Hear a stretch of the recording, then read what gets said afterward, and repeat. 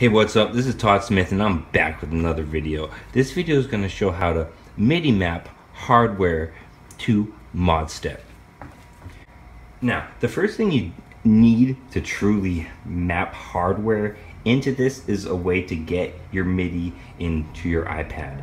You can do that various ways. I use the Focusrite 18i8. I find it's a very stable interface, and I've had really no issues with the iPad and the Focusrite Scarlett 18i8.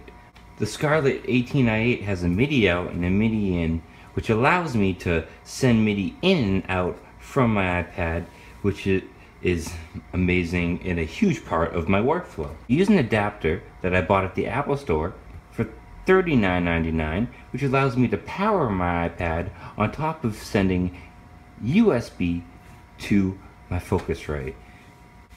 This is important because running hardware sequencing draws a lot of power from my iPad. So allowing it to power while using it allows longevity in use and is important to my setup. Going into the Focusrite and controlling my iPad is the Novation Impulse 49. To map MIDI to ModStep, you must hit MIDI map mode.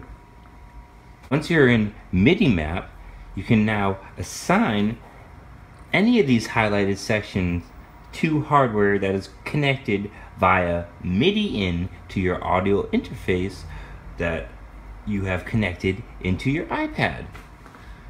I generally assign these, which allows you to jump whole entire rolls, which gives you huge changes in your song, which can be great for live jams and laying down tracks. If I wanted to assign something to that section, I have to make sure it's highlighted, hit the appropriate button I want to assign it to on my controller, exit MIDI mode.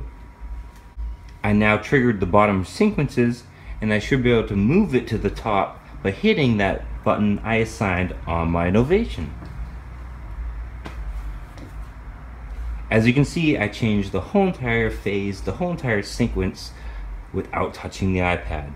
That gives me full control over my songs with a MIDI controller, which is a key point to my current studio.